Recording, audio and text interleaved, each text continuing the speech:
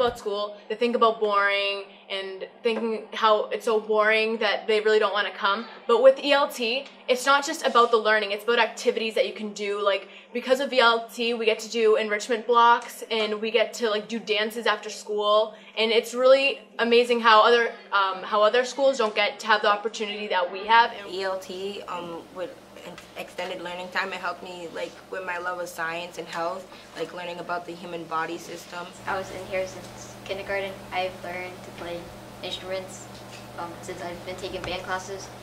I've been playing piano, drum set, and DJing. Ever since I came to the school, I loved music, so to pursue my dreams, I want to go to Berkeley College.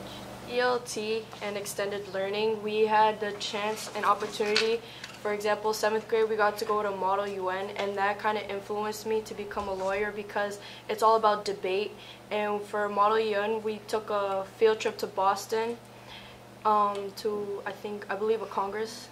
And we went inside and debated with a lot of Boston schools like Latin Academy, and we just had debate teams on how we can help other countries. Since I've been here in kindergarten, I've been really interested in science, so that really affected what I wanted to do in the future because I really want to be a medical examiner. With an extended learning time, I felt like I had a better opportunity or a better chance to understand the material that I had in classes.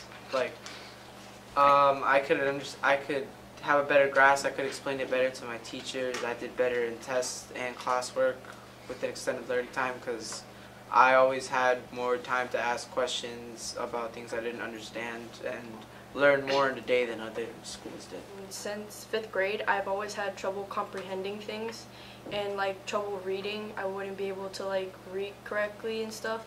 And with the extended learning time, English class helped me a lot. It helped me how to read more, how to comprehend questions, and how to turn the question around and get actual higher grades on my tests and everything. So since I've been here since kindergarten and the extended learning time, I've learned different languages like Spanish, and that will really help me in the future, like college, that will be really good on your application. I got to spend more time with the teacher called Miss Hendrington, and she taught me a lot of things, like how to do math differently, because usually teachers teach you one way to do math.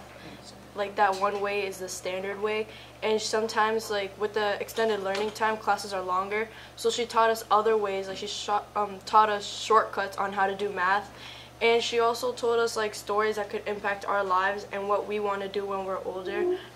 The thing I'm going to remember most about Salemwood is the support I've gotten throughout all the years, both academically and in my sports. The one I'm going to remember most about the school is getting extra help and getting more calmer and becoming more confident.